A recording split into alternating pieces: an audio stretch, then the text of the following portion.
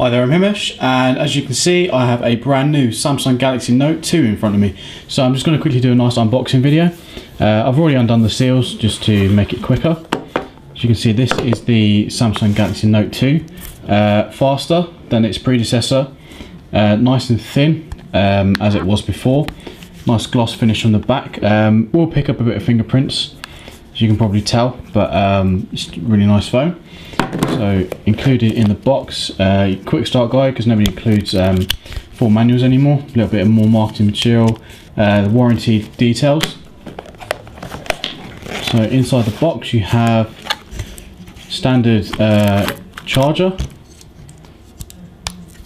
Just plug that in to make it a nice 3-pin adapter, so it's quite cool. If you're going on holiday you can always just take this off, fold it down, makes it nice and compact. Nice that Samsung have made the accessories match the phone.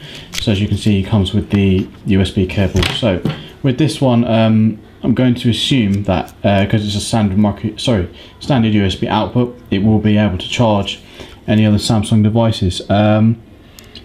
It has an output of 2 amps. I have to double check that. So that will be plenty enough to charge any device really, including some tablets.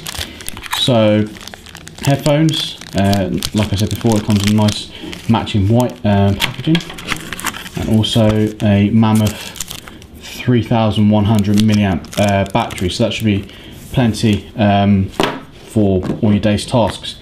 So also built into the Note 2, like in the predecessor, is the new pen. So this one is pressure sensitive, unlike the other one, so if you're writing you'll be able to detect when you're pressing harder, so it can do different things. So it slots nicely into the back as before.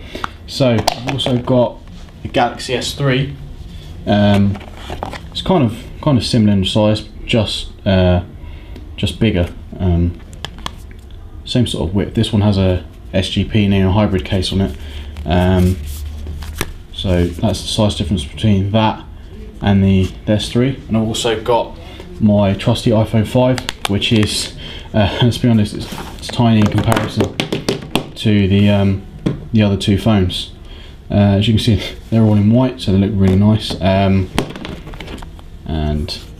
it's just kind of the same sort of width to the iPhone, but it's actually quite light. Obviously, it hasn't got the battery in it, but it feels, I don't know, it's a bit too big for me. I think the iPhone is just the right size. That's to the side. So that's the unboxing video of the new Galaxy Note 2.